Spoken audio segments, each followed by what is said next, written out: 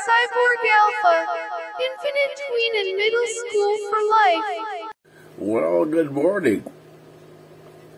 At 17 hours and 38 minutes into the day, and it's about 5 o'clock, 5:30 in the afternoon. Well, heading towards evening now because it's already dark outside. And we're just getting the day started. Today is kind of my day off, although it's not going to behave like a day off in terms of not doing anything. I am going to do things. So we're going to begin our day with the YouTube Stroll. That way, as we come in at night, we'll probably be doing the, moving towards cartoons and so on and so and that. So this is sort of a wake-up call. This is, 17 hours and 39 minutes into the first day of December in 2021. We are officially now in Vlogmas. And, of course, we vlog every day anyways, but you're going to see this quite soon because I'm catching up in my editing. I'm catching up in my posting, so that means more continuous vlogs. So, yay for that. There is going to be more content. There is going to be the vlogging will begin sooner than later, if you will. Anyways, I think I'm going to leave that here for now, and I'll see you in the transitions outside. The system is working very well, so I tested that out. I used it last night. I heard the playback. Oh, very good. Very happy with it. So, onwards and upwards. Time for breakfast.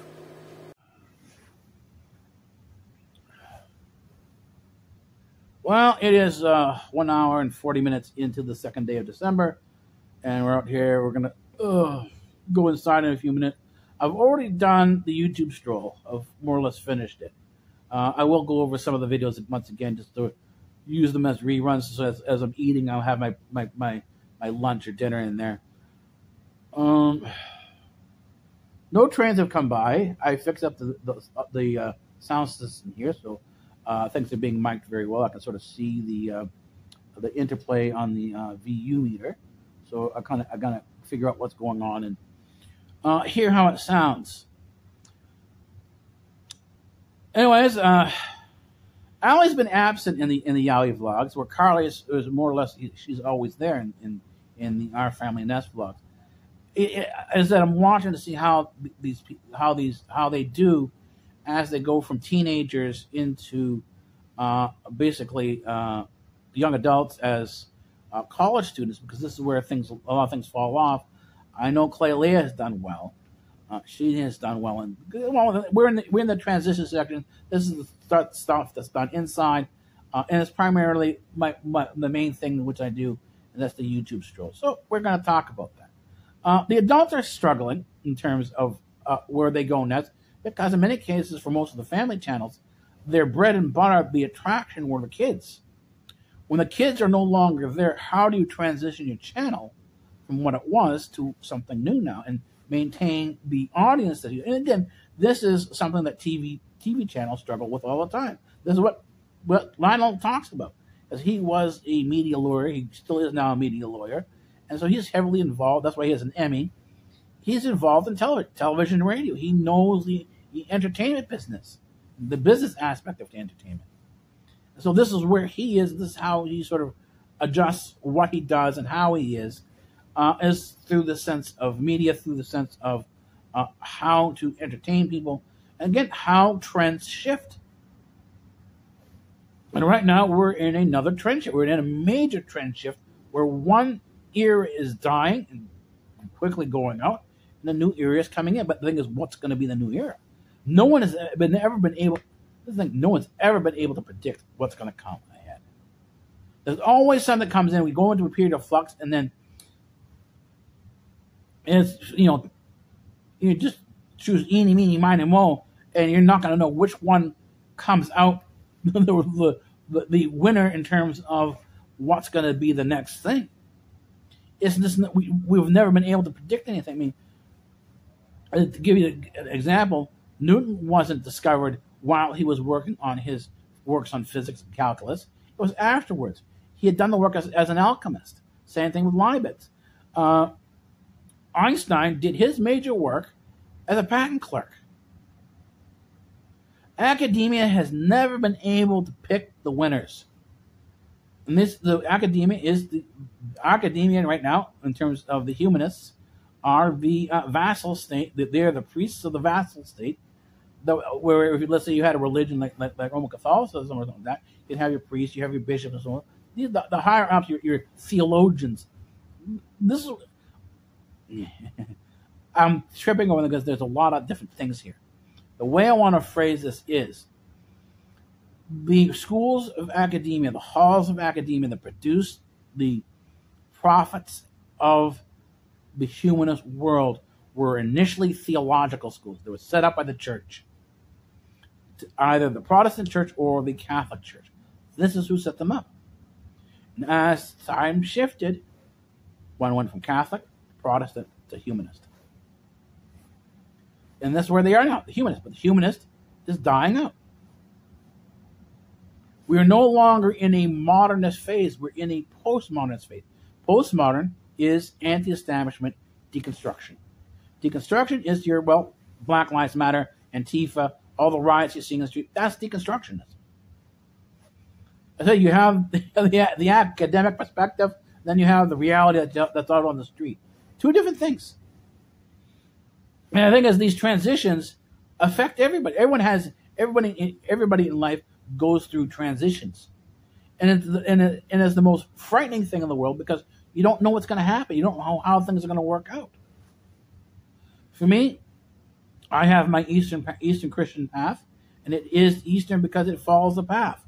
It is not by rule. It's not by law. It's something I choose to do, and in this choice, I have experienced support from what I would say above in manners that I cannot describe, but I know it's there. So I have more of a comfort than other people do. It still gets, when everything's changed and there's a shift in things, I'm always uneasy about things because things always do go wrong. Anytime something changes, things go wrong. You can always expect things to go wrong when things change. That's a standard. And it never feels better. It doesn't matter how many times you go through it, it never feels better. What happens is that because you've been through things enough, you have with experience, you have a sense, okay, things are going bad right now, but give it some time and things will get better. This has been my experience. And it gets better not because of the things I do, it's because of situations that go around me. When things go bad, I said, okay, let's go back to basics. Let's go back to my bunker, and let's start all over again. Let's go step by step. And as I do that, things end up turning around. Within a month or so, things are back to where they normally are, and we're heading on out. But the thing is it's a matter, as I said, a month or two. And this is what happens with I'm seeing the same thing with Karli. I'm seeing the same thing with Ali. And we'll see how they end up turning out, where it ends up going. Because we've got a few years before they sort of really have to make some degree of choice. Because basically, undergrad, particularly first and second year, are really years of fluctuation. They haven't been solidified. So you've got 2 years of uncertainty, and then usually your third and fourth year, that's when things start to click together, and you have a larger sense of self, a more organized thing. Unless, of course, you choose to do what I do and go into exploration, then you're throwing caution to the wind. All your standards go out the door, and you're now pushing towards the edge where no one's been before. Or you, more particularly, that you haven't been before. You're going into the unknown. So you're going right back down to middle school again, and you're basically a tween for life. Or in my case, because I'm going for immortality, my Eastern Christian path has the option of immortality in it. So if I go for immortality, then it's infinite tween. I'll always be a tween. Because knowledge is asymptotic, it's infinite, and so you never actually reach the point of full knowledge, of absolute knowledge. Anyways, I think that's it for now, and I will head inside and make myself a bowl of cereal. It looks like it's going to be Frosted Flakes for tonight. Well, here I go again, missing days. I thought today was the 3rd, but it's not the 3rd. It's only the 2nd. It's 13 hours and 13 minutes into the 2nd day of December 2021. We are now in our formally within Vlogmas. I started Vlogmas in November, just around November 11th, and then we're doing Vlogmas all the way until February 1st. So, actually, fundamentally, we're on our break. This is the winter break right now, where it's time to review our notes, go over the notes, redo the notes. So that's kind of where we are now. I'm on my break. This is the pit stop, if you will, from the other realm where I'm doing my work, doing the research. I've got some ancient writing that I need to go into in terms of scripts for about dreams and so on and so forth, that I think would be more interesting, but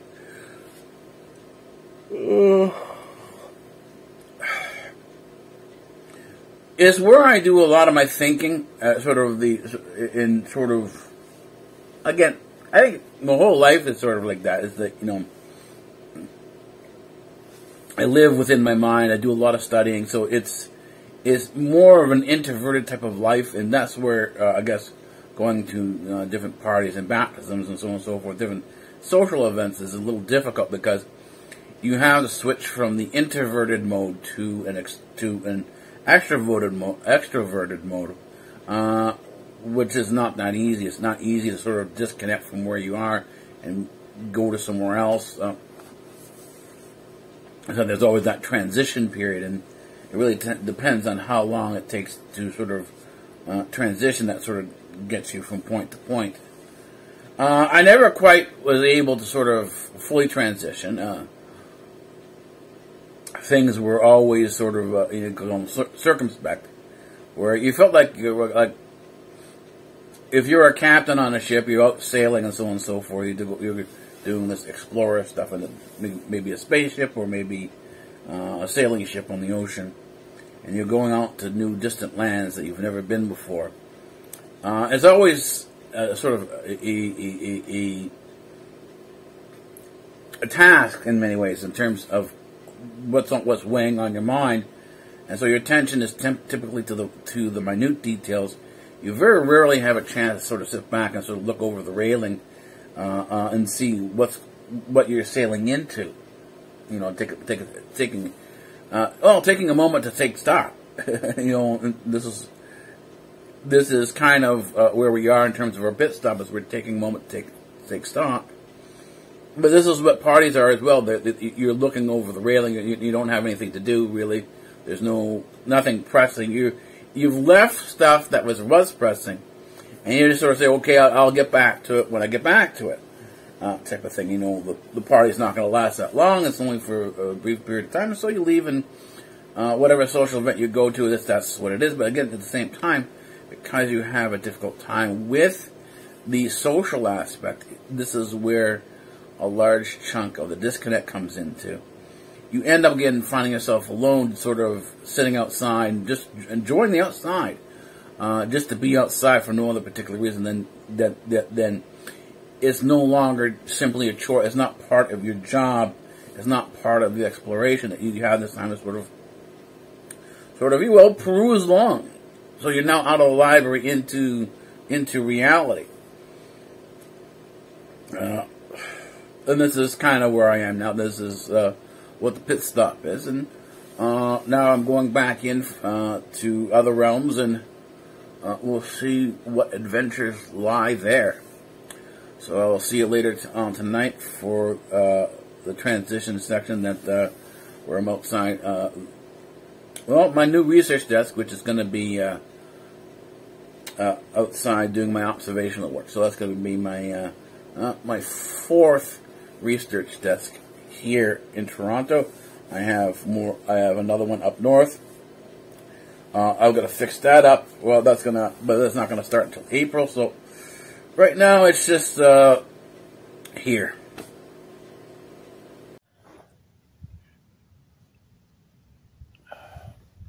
Longer than anticipated, but still within reason, anyways.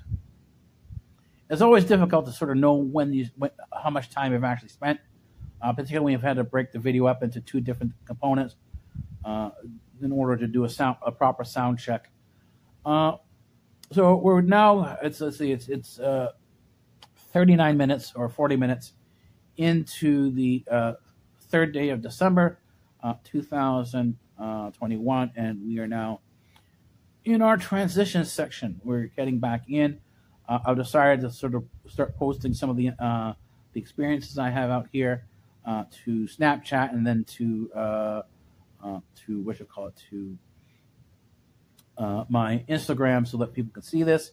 I tried trying a new site called Crypto Democracy or something like that. It's one of these new things like Twitter that's supposed to be unbiased and open, but I didn't read it, but I got a notification from the administration as something gone wrong. It's a red flag or something like that. The thing is, so I don't think that this is going to be pretty much an open site. I think it's going to be a closed thing, and that's going to be the end of it. Because what happens is on the front they say they're open, but they're only open under certain conditions. In order to be properly open, you have to be open. Period. Not simply going, you have to be open on my conditions. We are tolerant except for these are oxymorons. They're not. You're not an open. We're open, but you're not an open person. It's that simple. Anyways, I don't have that much more to say out here. We've had good trains tonight, and I did record some of them, but not enough. But anyways, the way things go, sometimes things work out, and other times things don't work out. I mean, in terms of my experience out here, and this is I talk about Karli and talk about trying to help out Allie from Allie Tannerites, from the Yowie vlogs, Annie Tannerite, Allie Tannerite. It's hard when you get down, when your dreams get crushed. This was a post from the Yowie vlogs on Allie's dream to become a Disney princess, which was recently crushed because the official channels have closed. But I pointed out that there's a lot of unofficial channels as well. That there's another number of different ways of shifting your dreams to meet not necessarily the intended plan, but get to the end goal of being a Disney princess, but just not necessarily on the initial path that you had chosen.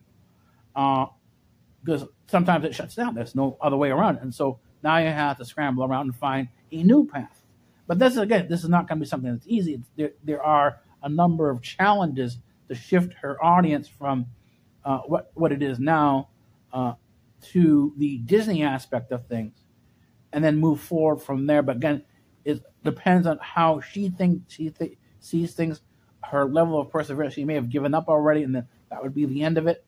Don't know, because she seems to be okay when she talks in the vlogs, the Yowie vlogs, but it doesn't seem like she has hope anymore. And when a person becomes defeated like that, it's hard to get them moving again. And this is kind of, you don't like to see that. I want to see people succeed, and it's for no other reason. I want to see the person happy. I want to see them, be happy with what's going on in their life. I don't want people to be upset and stuff like that. There's enough depression in life, and I think it's not about money or anything like that. It's not nice to see a person like that. And the same thing with Karli. You see Karli, she's struggling and everything like she's struggling. Same thing, same identity crisis, but a different reasons. She had a house last year. She had a house full of people. In less than a couple months, all of her brothers moved out. She had 3 brothers, Andrew, Chase, and Blake. They all moved out all at once, and so it went from a house of Mom, Dad, Karli, 3 brothers, house of 6 people with the girlfriends. They each had girlfriends. And they all moved out. So it went from 6 to 3. And now you see the vlogs are much quieter because the other people aren't there milling about. And so that causes a huge shift in your social contact.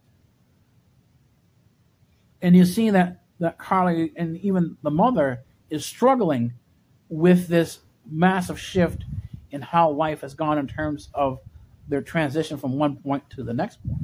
And this comes up in the vlog. It comes up in how they're going to try to shift the vlog to something else or whatever they're going to do with it.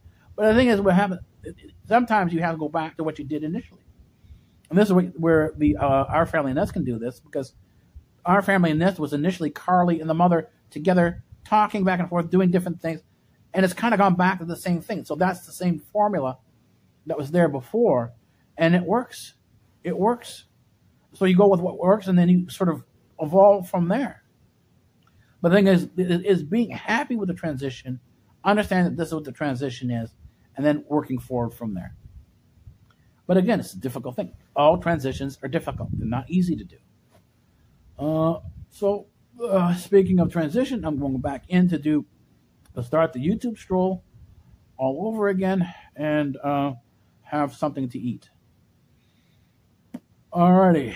See you in a couple hours, maybe, well, more than a couple hours. See you in a few hours, probably for the morning pit stop. That's when I saw you last, at the pit stop.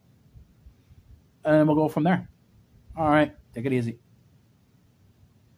We are Cyborg Alpha, Infinite Tween and Middle School for Life.